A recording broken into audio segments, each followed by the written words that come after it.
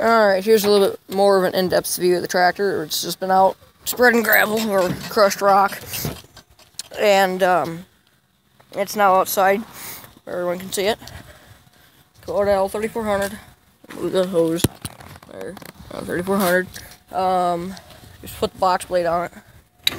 Unsure of the make of the box blade, but I think it's a Land Pride. That has been welded on right there for trailers. The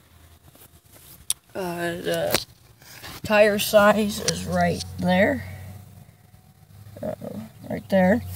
I'm sorry if this goes all over the place. Tire size is there. That's for the back. This is for front. Right there. Relay 463. Loader. Arms. Still cannot figure out how to get it in there. Engine block. Tires. Everything else. Clutch here. Mash that way down. Shift. 4-wheel drive.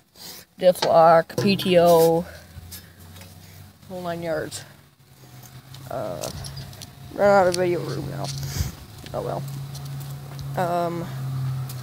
Yep. That's the tractor. 4-wheel drive. Yes. So I think I covered everything now. Hitch. For the hitch. I move that down. Box blade will go down. And it's not on right now, so I can't make it go up. It's in gear here, but not here. If you leave it in gear here, it will not start. If you leave it in gear here, it'll still start. I think it may have had a bath today. I cannot tell. Maybe it rained on it while I was gone. Off doing other things, running errands. And, yep. That's that. Then I gotta work on those. Well, that.